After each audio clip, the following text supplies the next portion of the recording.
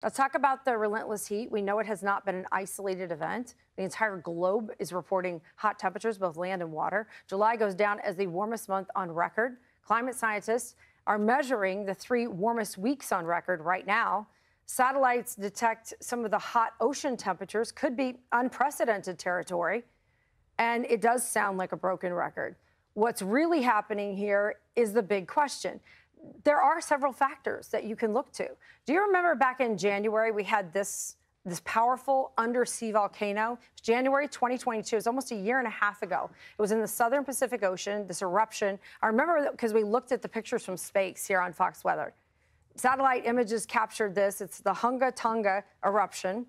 And it literally sent shockwaves reverberating around the world, as volcanoes can do. They can create even earthquakes. Scientists called this one of the most climatic events of the past 3 decades. And maybe this is contributing to the heat that we're seeing right now. Thoughts on this? Because, earlier this year, we did have researchers in the Journal of Nature Climate Change say the powerful explosion ejected the water vapor from the ocean right into the stratosphere. And we know that the water vapor is a greenhouse gas that warms the planet. Could that be adding to all the hot temperatures we're seeing land and water? Let's bring in Professor of Marine Geosciences, Sam Purkis from the University of Miami. You've studied the Tonga eruption. Join us here for a discussion. Sam, volcanoes, they have large impacts on the climate. Is that what could potentially be tied to the heat that we have now? Well, thanks for the invitation to talk to you. Volcanoes are interesting, and yes, they do affect the climate, and actually, typically, they cool the climate because of the sulfur dioxide that volcanoes release in the plume, which is ejected. The eruption in Tonga was curious that it was rather lean in sulfur dioxide, so the cooling effect was muted, but it put a lot of water vapor very high in the atmosphere, right up into the stratosphere. And of course, water vapor is a potent greenhouse gas and will cause a temporary warming, and that appears to be measurable, as was published in this paper you just mentioned. Yeah, it's fascinating because, like you just mentioned, when I think about the volcanoes of the past and even historic ones, we've tied those to cooling situations. So it's such an interesting headline. What made this one so powerful that it was able to eject that water vapor as a greenhouse gas in such a powerful and dramatic way? What made that happen? Well, it was an absolutely huge eruption, and that's what we've been working on and studying. And it contends probably for the largest natural explosion on the planet for more than a century. I mean, this was really, really a huge explosion.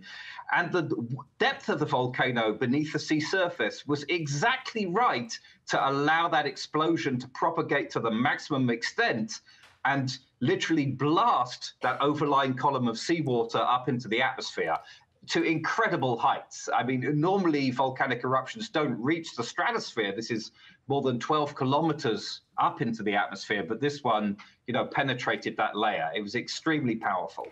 Your focus as a researcher, your learning has surrounded this particular volcano. How do you feel about it being attached to potentially this global warming influence or part of the argument? Because sometimes we use weather events and weather can be weaponized against these arguments, but there's become big political stances. How do you feel about this volcano maybe being attached to that kind of concept? Well, I think it's well accepted volcanoes moderate the climate. I mean, let's be clear, we're on a long-term trajectory of warming at the global scale. That's very clear. And there's always ancillary factors which are nudging towards the warmer or nudging towards the cooler. And typically volcanoes are the latter. They serve to cool the atmosphere. But in this case, because it was a submarine explosion, not too much sulfur dioxide, we have a push towards the warmer. But it's going to be temporary and somewhat localized to the Pacific area. And there will always be these ancillary effects, but this particular one will probably last 1 or 2 years. But anyway, we're on a warming climate. And so these record temperatures that the planet is experiencing, were to be expected. We may just have got there a couple of years earlier than would otherwise if this explosion hadn't have happened. Fascinating to get your perspective. We appreciate the research that you're doing there on the Tonga volcano. Professor of Marine Geosciences, Sam Purkis, thanks for being on Fox Weather. Thank you so much. I'm Amy Freeze. Welcome to Fox Weather's YouTube page. We have more great videos on the way, so make sure to subscribe to stay updated on all things weather.